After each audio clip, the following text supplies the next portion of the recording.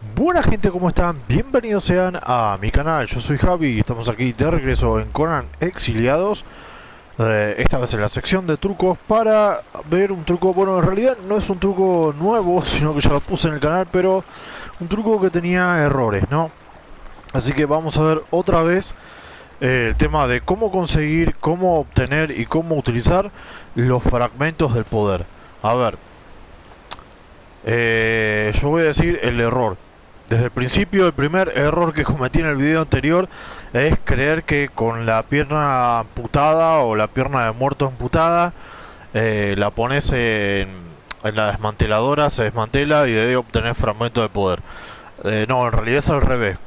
Digamos que con fragmento de poder podés hacer la pierna, pero la pierna no se consigue de forma natural. Yo creía que sí, porque simplemente la spawneaba con los comandos, la fragmentaba y me aparecía eso.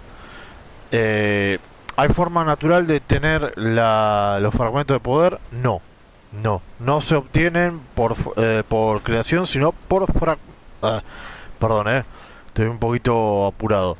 Por farmeo. No hay otra forma más que obteniéndola farmeando. ¿Cómo la farmeamos? Simple. Nos vamos a 5 individuos que nos dan fragmento de poder. Voy a mostrarles uno por uno cada uno de ellos, o más o menos cada uno de ellos. Y como primera opción, vamos al mapa. En vez de perder tiempo tratando de llegar hasta allá con saltitos mágicos, vamos directo al mapa. Nos dirigimos hasta acá, hasta la ciudad sin nombre, que está en 6 y D. Yo voy a spawnearlo más cerca o medianamente cerca para mostrarle los 3 que hay acá que nos los pueden dar. Vamos a dar un poquito de vueltas porque muchas veces no los encuentro a la primera. Pero hay 3 voces, solamente te lo dan voces. Aunque me ha pasado que raramente un esqueleto algunos esqueletos me los han dado. No todos, la verdad es que bien esa parte no la entendí, no sé bien cómo es, porque algunas veces me pasa. Pero es muy raro, pero muy raro. Vamos con los que son seguros, que siempre pasa. A ver, ¿dónde está el primero? Creo que ahí está el primero, ¿no? El rey de los esqueletos, creo que es este. Sí. ¿Ven? Me parece el lobito de que es vos. Vamos acá al mapita para que lo vean exactamente por dónde. Acá. Sí, ya sé, hay un quilombo en 6 y E, pero no me pueden sacar vida.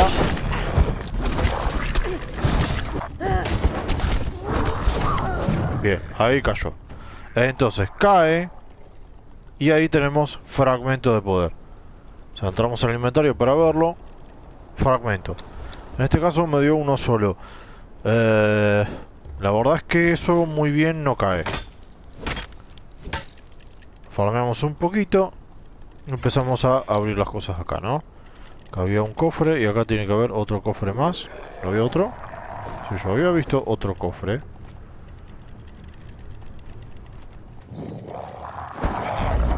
O vi mal.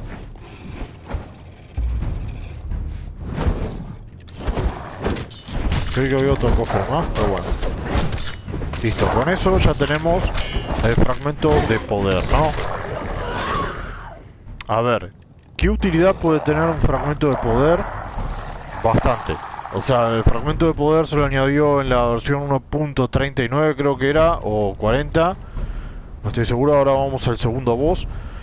Y te añade algunos objetos, o sea, podés fabricar algunas series de objetos como armas legendarias, fuertes, poderosas. También te sirve para aumentarte un poco de nivel. Un poco no, para aumentarte de nivel. Y principalmente nos va a servir a la hora de crear a los no muertos. No para todos, sino para uno específico que son los esqueletos. Los cuales es una buena idea, o sea, tenés dos opciones de los esqueletos. Los que son como incompletos, que dicen esqueleto incompleto, una cosa así. Y los que son de magia completa o algo por el estilo. No me acuerdo bien cómo dicen los nombres. Pero el que sería mejor, que es el completo, se hace con fragmento de poder. Y sí, también, o sea, es el mismo. Nada más que ubicado en otra zona. A ver si lo puedo matar rápido. El siguiente Mismo lugar también, o sea, un poquito más retirado ya para el fondo, entre 6 y D. Es el dragón.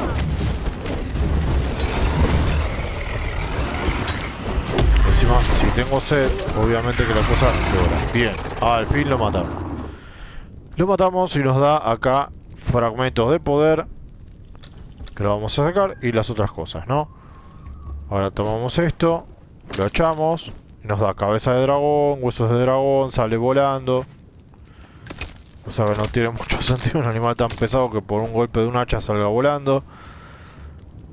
Damos un poco de agua, comemos algo, volvemos a comer un poco y más agua.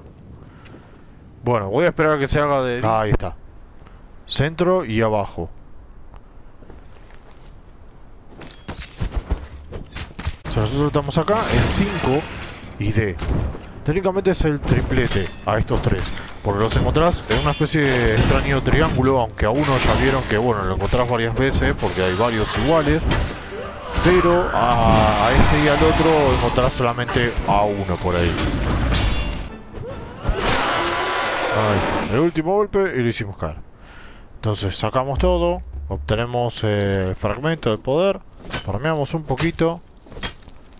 Quería ver si me daba la cabeza, pero no me dio la cabeza.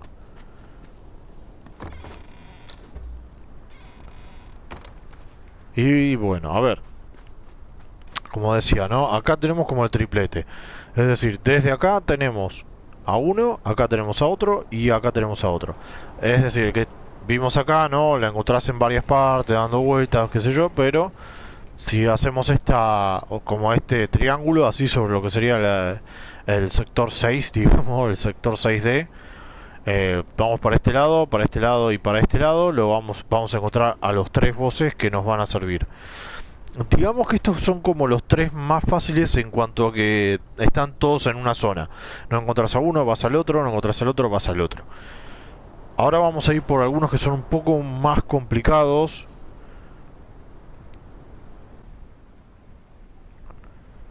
A ver si spawné bien. Sí. Bien, perfecto. ¿A dónde nos vamos? Adentro de esta mazmorra, esta cueva, que en las versiones anteriores estaba todavía sin abrir, en la 1.41 finalmente se abrió. Vamos a entrar con un poquito de luz.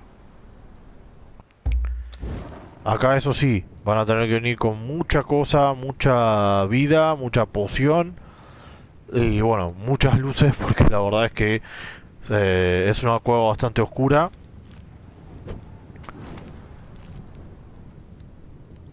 Como consejo, para poder llegar, simplemente sigan los rieles. Ya siguiendo el camino de los rieles nos va a llevar hasta allá. También les recomiendo que tengan un escudo fuerte y una buena armadura. Y mucha, pero mucha paciencia, porque estas cosas vienen y molestan bastante. Tomamos el camino de por acá. Seguimos todo por acá. No, por acá. Nosotros seguimos todo por abajo, seguimos este caminito. Esperamos un poco. Ahí va. Intentamos... Ahora vamos a ver que hay un escorpión rey, el cual vamos a intentar evadirlo para directamente enfrentarnos a la reina. A ver si lo podemos evadir. Si no, bueno, lo tendremos que enfrentar también. Que está ahí, de ese costado. O sea, vamos a hacernos los genios y nos vamos todo por el costado. A ver si no lo activamos. Parece que no, así que nos enfrentamos directo a la reina. Acá al final de todo tenemos a la reina. Bien. Ahí la vencimos. Y nos dio el escudo. Ahí tenemos fragmento de poder.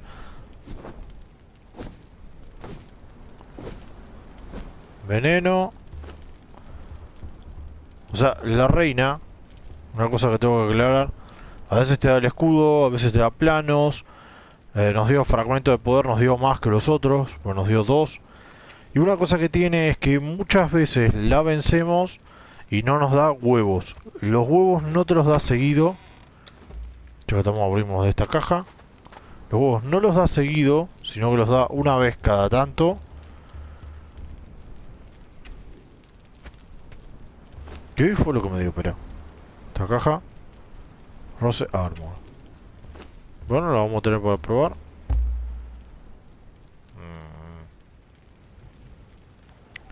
Que todo lo que tengo me es útil. Para esta misión no me va a ser útil esto, así que me llevo esto. O sea, después bueno, acá tenemos las recetas, podemos aprenderlas.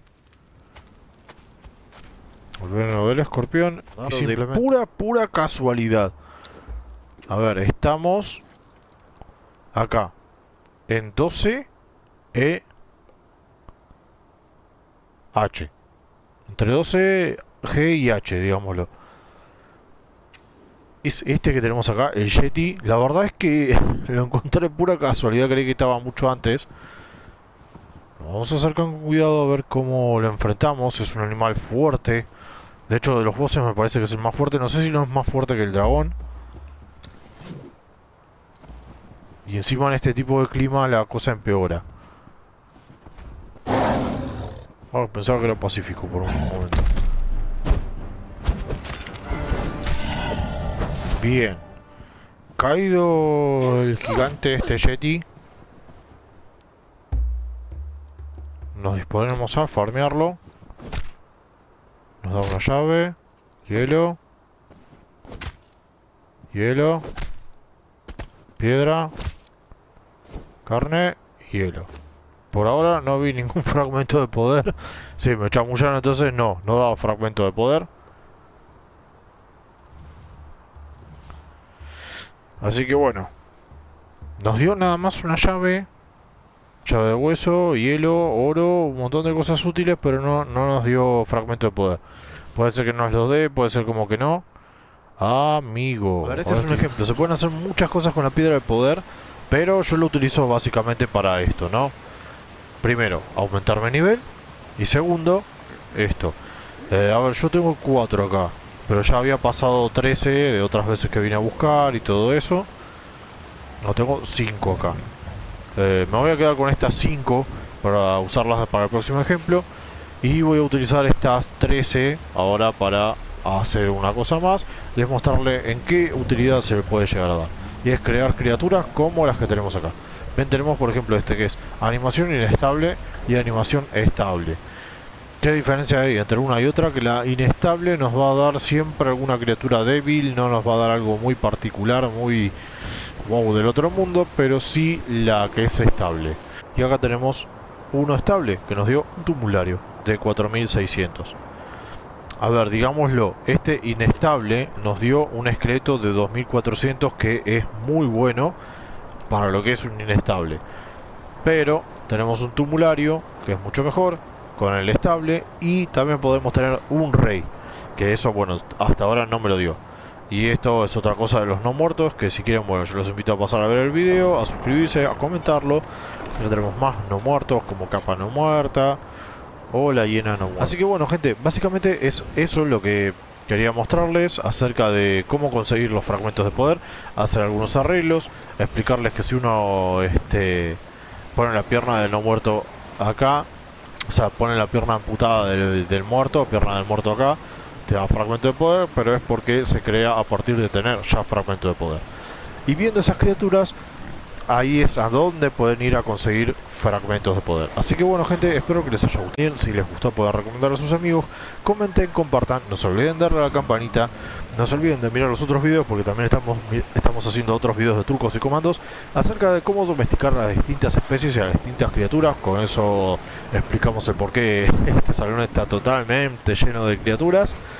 También les recomiendo que pasen y vean para ver bueno, algunos otros truquillos que estamos haciendo con Conan, con Mortal Kombat y con otros juegos, y que de paso pueden ir viendo por qué tenemos una estructura tan exagerada y tan grande. Así que bueno, gente, nos vemos en la próxima. Hasta luego. A propósito, se me olvidó de decirle que voy a seguir mostrando algunas correcciones de auto. Dios mío, no puedo creer que tengo que hacer correcciones de mí mismo. Bueno. Algún día tal vez me vuelva famoso.